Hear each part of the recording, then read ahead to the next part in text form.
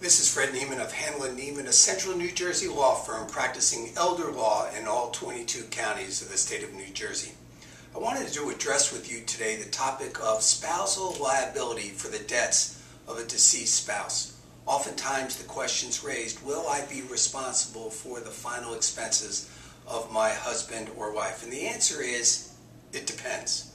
Now you may say, Fred, that's not a very satisfying answer, and I concede that, but the general rule is, unless the liability or the claim is the result of a person's final illness and the expenses attendant to a final illness, for example, hospitalization, doctor, pharmaceutical, and other related expenses, a spouse is not responsible legally for the debts of their deceased spouse. Now, the exceptions to the rule generally apply to whether the spouse agreed in writing or verbally to pay for the obligations of a spouse. For example, if there have been contracts signed between both spouses which obligate both spouses to repay a debt, then the death of one spouse does not relieve the surviving spouse from that liability.